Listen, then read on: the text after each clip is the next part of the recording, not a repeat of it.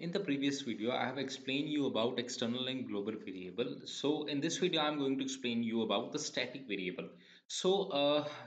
Telling you about the static variable is initialized just once in the lifetime of a program.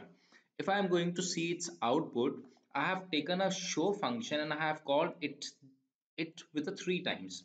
So first of all, when the show function is called, the static variable is initialized to 1 and printf 1 will be printed. Next time the show function will be called, this particular line, the static int a equals 1 will be skipped. The last incremented value 2 will be printed, and again the show function will be called. Then again the 3 will be printed in this way. In this way, 1 to 3 will be printed. For example, if I am going to cut this static function, then triple one will be printed because it will be initialized every time it is been caught. So if you like my video, just subscribe to my channel. Thank you.